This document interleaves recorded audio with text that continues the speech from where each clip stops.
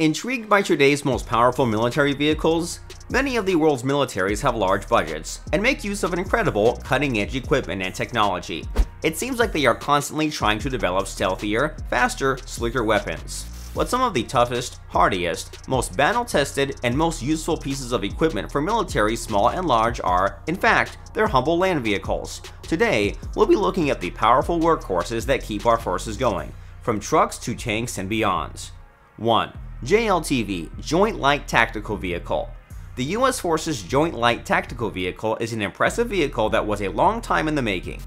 The first studies on what would be needed began in 2006. The idea started because IEDs, which were previously rarely used in combat, became commonplace and were found to be unfortunately effective against the United States Army's existing vehicles, the High Mobility Multi-Purpose Wheeled Vehicle, or HMMWVs, that had been in service since the mid-1980s. By 2008, an official request for proposals went out, and after receiving models from many of the major top defense companies, 3 were selected for intense testing in 2012. The models created by AM General, Lockheed Martin, and Oshkosh.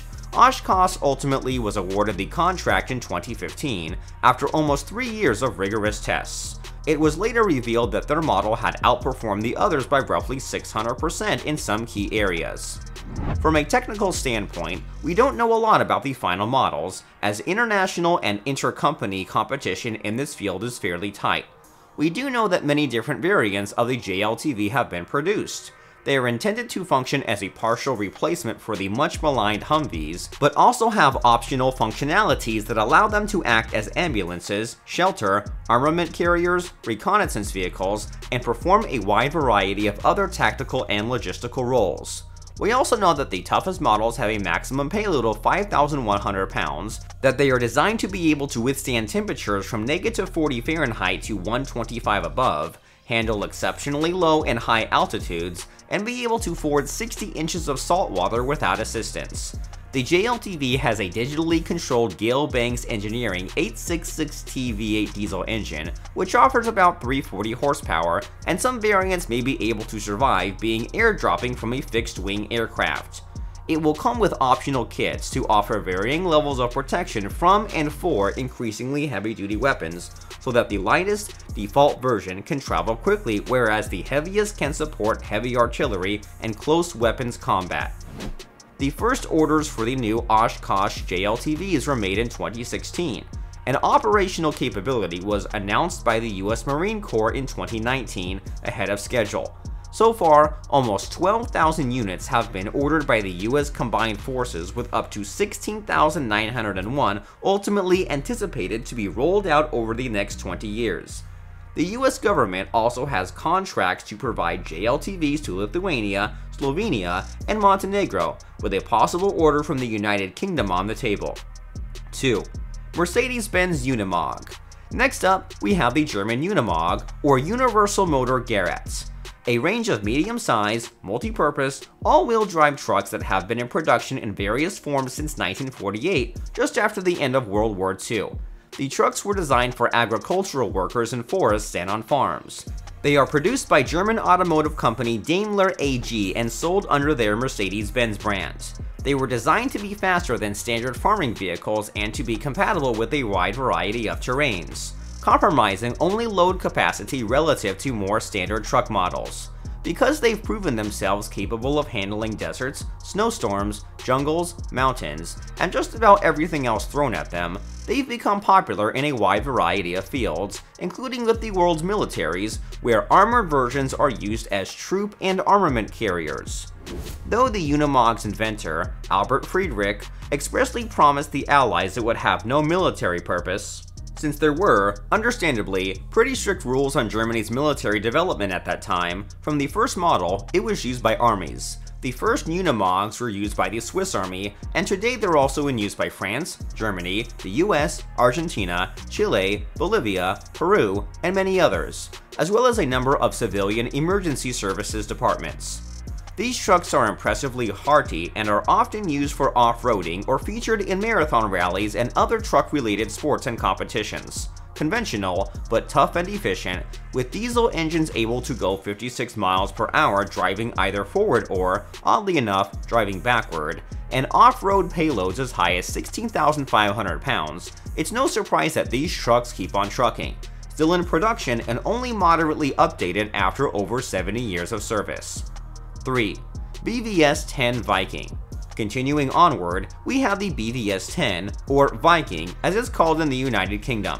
Manufactured by Sweden's BAE Systems subsidiary Land Systems Hägglunds and built in collaboration with the British Ministry of Defence for the British Marines, the BVS-10 is a fully amphibious, all-terrain armored vehicle that packs a punch. It has a Cummins 5.9-liter inline 6-cylinder turbocharged diesel engine with 275 horsepower, comes loaded with a heavy machine gun on rig mount, smoke grenade launchers, and mortars, and can carry as many as 13 people. 1 driver, 4 passengers in the front, and an additional 8 passengers in the rear car. Perfect for a post-apocalyptic extended family road trip.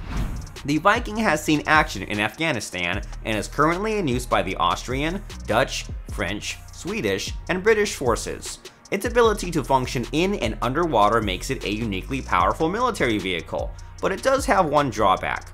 Since it's not heavy enough to trigger most anti-tank mines, it wasn't equipped with much in terms of armor under the body. However, because of this, the model has turned out to be vulnerable to IED attacks. For this reason, many of the UK's vehicles are set to be revamped to receive additional armor and protection, as well as additional weapons capabilities. Once that's done, the Viking will be virtually unstoppable. 4. Paramount Marauder. Next up, we come to the Marauder. Made by the Paramount Group of South Africa, Marauders are armored, mine-protected vehicles designed for reconnaissance missions and peacekeeping forces. And they are probably the only entry on this list that you can simply buy commercially online in the military form if you so desire. The Marauder is an impressive, burly vehicle with up to 300 horsepower, a 13,227 pound payload capacity, and the ability to withstand, and this is true, 17 pounds of TNT. It's perfect for any roadrunner on the go. It can withstand a mine-level blast from any angle, and can be fitted with light and medium caliber machine guns, cannons, and missile launchers, as well as command, surveillance, and control systems. First introduced at the 2007 IDEX, or International Defense Exhibition and Conference, in Abu Dhabi, today this powerful military vehicle is in use by the forces of Zambia, Oman, Singapore, Malawi, Nigeria, Kazakhstan, Algeria, Azerbaijan, the Congo, and Jordan. 5. Aardvark JSFU Mark IV. Likely the entry on this list with the most fun name, Scotland's Aardvark JSFU, or Joint Service Flail Unit, is more of a lover than a fighter, if what you love is seeking and detonating mines. The Aardvark is definitely built more for sturdiness than speed, but that doesn't preclude it from being an incredibly important and powerful vehicle. Used by the British and American forces to detect mines in Afghanistan and Iraq, and by military and civilian groups around the world to find and neutralize hidden landmines, these Scottish-made flail systems play a huge role in keeping troops and civilians safe worldwide. They don't attack, but if you need to defend yourself from a blast, they'd be a darn good bet. 6. Ural 4320. For our 6th entry on this list of the world's most powerful military vehicles, we have the Russian Ural 4320, a heavy-duty, off-road 6x6 vehicle, which was first introduced in 1976 and continues to be manufactured and used today. Similar to the JLTV, the Ural 4320 is designed for use in extreme temperatures and conditions, able to function in temperatures as low as -58 degrees Fahrenheit and as high as 122 degrees. It's primarily used as a cargo vehicle by the Russian military and can haul as much as 6 tons or about 12,000 pounds. There's even a fully armored model that was originally built for a Russian paramilitary group.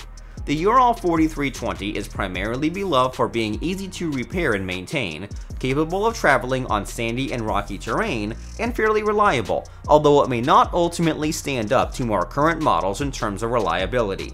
Oh, and it functions as a launching platform for rocket launchers, so that's pretty cool too. 7. M142 HIMARS. On that note, we come to the M142 HIMARS, or High Mobility Artillery Rocket System, an American vehicle designed as what's called a shoot-and-scoot rocket launching system. The HIMARS, first developed for the United States in the late 90s, combines tech from a number of different pieces of equipment and manufacturers. It uses the Army standard M1140 truck frame, a chassis by BAE Systems, and a launching system built by Lockheed Martin. Together, they create one 5-ton truck capable of launching up to 6 rockets or 1 tactical missile.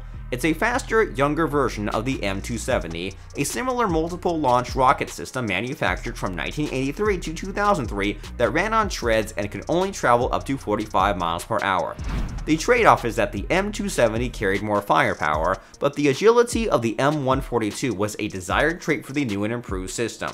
Today, the HIMARS is primarily owned and operated by the US Army, National Guard, and Marine Corps, but is also in use by the armies of the UAE, Singapore, and Jordan. When it comes to capacity for damage among today's most powerful military vehicles, the M142 High Mobility Artillery Rocket System has to be near the top of the list. 8. Namir JAS. The JAS class of vehicles by Namir of the United Arab Emirates are 4x4 and 6x6 armored, mine-protected, multi-purpose vehicles. They're based off of BAE Systems RG-35 ambush-protected vehicles, but Namir made some key changes to suit their needs. Like the RG-35, the JAS vehicles have advanced armor protection, blast-deflecting V-shaped hulls, roof-mounted mine blast-protected seats, and run-flat tires. But Namir has the budget to create and run more flexible vehicles. That's why the Namir version of the already impressive vehicles include modular options that can be tailored based on the mission, have additional protection to increase survivability rates, and have additional improved weapons options. The only drawback of the JAS over the RG-35 is that the JAS has a smaller engine, giving it only 450 horsepower to the RG-35's 550.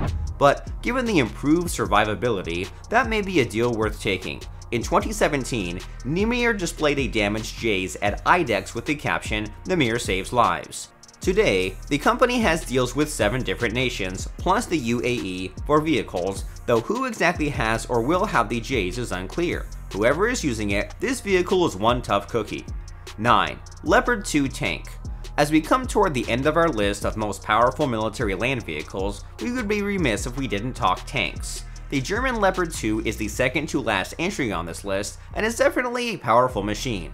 There are tons of incredible main battle tanks, or MBTs, out there, but we're going to focus in on 2. First, the Leopard 2. This tank was developed in the 70s for the West German Army by Krauss-Maffei, and has since been repeatedly updated and specialized. There are many variants of the Leopard 2, with the most recent and popular models being the upgraded 2A4, the 2A6, and the 2A7 and 7 Plus. The Leopard 2 makes the list as one of the toughest battle tanks out there today because of all the work that's been done to continually update and refine them, as compared to other similar tanks that are by and large manufacturing the models they started with. The Leopard probably has the best-in-class balance between mobility and firepower, coming equipped with a Rheinmetall L55 smoothbore 120mm gun, 2 7.62mm machine guns, and a 130mm cannon. Plus, it can reach speeds around 42 miles per hour, which is pretty darn good for a vehicle that weighs more than 62 tons. Their one weakness is that the Leopard 2 is a little less well protected than some comparable models, which matters a lot when you're inside it. But hopefully its power and speed would mean not needing to worry too much about that. Perhaps they'll fix the protection issue with the Leopard 3, a next generation battle tank rumored to be on its way by around 2030. We'll have to hang tight and see what that looks like as more information comes to light. In the meantime, there are at least 18 countries making use of the Leopard 2 in its various iterations so far. 10. M1A2 Abrams. Last but certainly not least, we come to the M1A2 Abrams tank, a 3rd generation American MBT, main battle tank, designed by Chrysler Defense. Yes, initially of that Chrysler, a company which has since been sold and renamed General Dynamics Land Systems. Similar to the Leopard, the first M1 Abrams were built in the 1970s, and new models have been created and updated over time, with the M1A2 being today's most popular model and the M1A3 rumored to be on the near horizon. The present line of M1A2s is considered to be most likely the most modernized MBT of the current generation, having a great balance, like the Leopard, between speed and power, while also offering improved protection thanks to armor made from depleted uranium, among other things. It's as fast as the Leopard or faster, with a 45 mph road speed thanks to its multi-fuel turbine engine, and it comes with one 120mm L44 M256A1 smoothbore gun, one heavy machine gun, two medium machine guns, and two smoke grenade launchers. Of course, it's missing the cannon that the Leopard is equipped with, but the M1A2's arsenal of weaponry is nothing to be sneezed at. Plus, they've been working on the M1A3 since 2009, and it's rumored the new model will have tech and connectivity to work in tandem with the US Army's other new developments in the field of high-tech weaponry, so the M1A2 may soon be a thing of the past, just a predecessor to whatever is coming next. And there you have it. Those are the 10 most incredible and powerful military vehicles in use today. What do you think? Which one of these tough contraptions would you want at the end of the world? Sound off in the comments, and if you liked this video, don't forget to hit the thumbs up button down below. And make sure you hit that subscribe button so you never miss out on learning more about the tools of the trade of today's greatest armed forces.